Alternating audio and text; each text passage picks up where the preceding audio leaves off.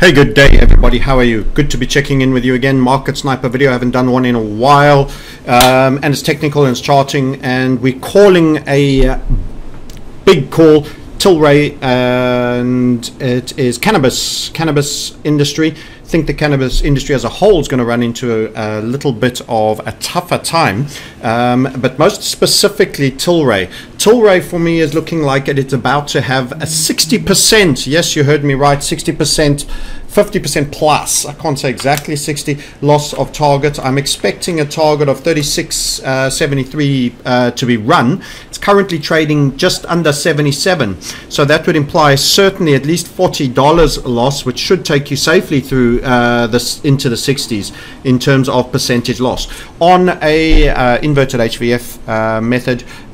Tough one to short. You might need an options account or interactive brokers, not available on all the others, so this may be a trade you could take, it may not be. Script borrowing is difficult to find, but the cannabis has been the new crypto, the equity version of crypto. Huge pumps, huge massive spikes, etc. But I sense in the same way it's the new crypto, it needs to learn the new crypto, the old crypto's lessons, and that there may in fact be a bear market of some scale to work its way through.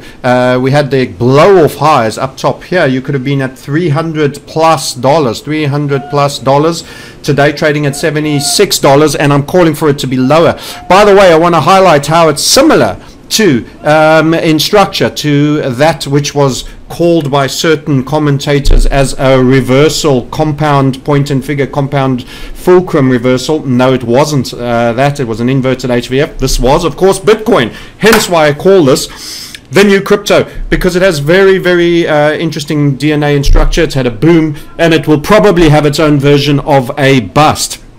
And interestingly enough, it's got a very similar type pattern structure, which is the point where I said certain commentators that are now claiming they called an 80% loss in crypto called this actually a reversal pattern at the $6,500. It's never a reversal pattern, it was continuation squeeze, and we see it here. So I've put the two charts underneath each other, a bit of a looky-likey. It's not identical, it rhymes, and that doesn't mean you get the identical response. Remember, we can be 100% wrong on this. This is not a trade recommendation, just like anybody else, but you had a boom, a spike, and then you've had easing. In fact, the crypto probably pulled back more violently. I have log scaled these just to get a sense of proportionality so that you understand this is not regular scale. This one over here is log scaled. So you've had essentially had a pullback, you had two impulses. Let's draw it.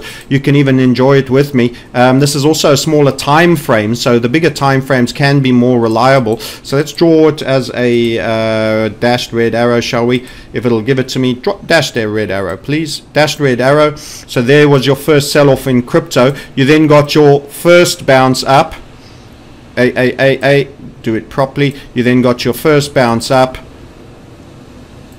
Let me just flatten all. Doesn't want to play along with me so nice. Play nice. I'm trying to draw here. Okay, flatten it all. Let's get those arrows back. You have the first spike. We call it a slap in the face. You then had first rally, pause, and then marginally higher high, and then you get the big sell-off. Very similar to crypto. First rally, pull back, then marginally higher high, and then the big sell-off. The big sell-off, in this case all the way down to there. There was a zig and a zaggle in that, and then you got a continuation structure. Let's just draw this in a different color. Let's just draw it in a different color. So grab an arrow, make him gray, and we'll see how it looks. So then you got a continuation downside structure in your cannabis over there, broadly like that, which goes along with what we typically call a grind line across there, which is the lower part, and that was your squeeze, and then you went down. And in fact, as part of this, you did in fact get that in this one. I haven't this is a much bigger time frame, so I've had to squeeze a lot more in, but if you look at that, in fact, you will see that we had the exact same aspects in here. So there's the gray in there. Go expand that chart again. Then you get your downside spill. That's back to the red. We can go red. That is the reassertion of the continuation to the downside. Down she goes. And this is it here. As I say, you get similarities you get similarities, but you don't always get exactitudes. Now, across the BTC Euro and the BTC GBP and the BTC versus gold, remember the Fed was doing their fake dollar is super strong, we're going on an interest rate cycle. You actually got across those, I've done the USD here, I've also done it with the euro, but I don't have time to run it all through with you. Essentially, you got that as an all-time low on the euro, lower than this point over here. So actually this was a huge structural squeeze across the top, which remains still valid across the euro and the GBP, which could suggest that there's more downside overall, whilst in the Tilray on a shorter time frame it is looking like that. In the end on BTC, you then spilt out of that. This has made what we call our second interim, and there's a possibility that we could go further. Somebody said it's irresponsible to suggest that BTC could go further, especially towards the $1,000 mark. I don't know about what's responsible or not. I do know about probabilities, and this threat remains.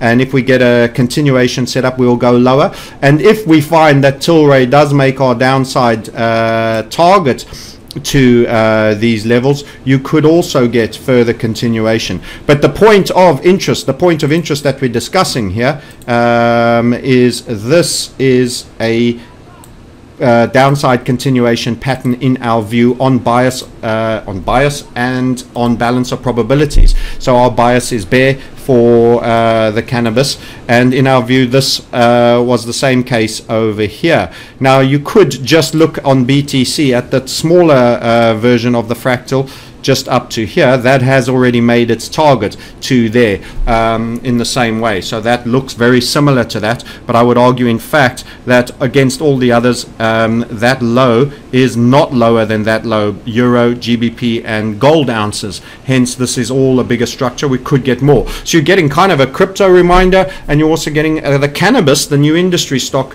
reminder. We're calling for, as I say, it's certainly 60% plus if it runs the 36 level from the 70s after hitting 300 highs. That should feel like the BTC $20,000 zone, only to end up at the lower threes. So with that, I love you and leave you. This is not a trade recommendation. If you want to find more out about our trading, we've been discussing this in the community for a while. We discussed this in our non-farm payroll, the cannabis. Now that all my guys have taken in their positions that can, I'm going to let this one leak out for the free views. You can watch and follow it. By the way, as ever, we can totally be wrong. We're not clairvoyant. We are talking about a probability based event, but you can see the parallels. You can see the parallels in the crypto markets, which we called the cannabis the new crypto markets before these patterns have emerged, and so far it seems to be keeping us honest in terms of that. Okay, enjoy the vid, and as I say, you won't find many places. Options might be the best. Those that have interactive brokers may indeed be able to trade it. Okay, love you and leave you, and I hope you enjoy that. Share and pop over March the 11th free webinar. Pop over there if you want to become part of our online community. Trading is not for everybody. You have to own your own outcomes, and you'll learn a lot about it. Doing one thing particularly well, a detailed method. In other words, becoming a specialist. Bye for now, and play safe.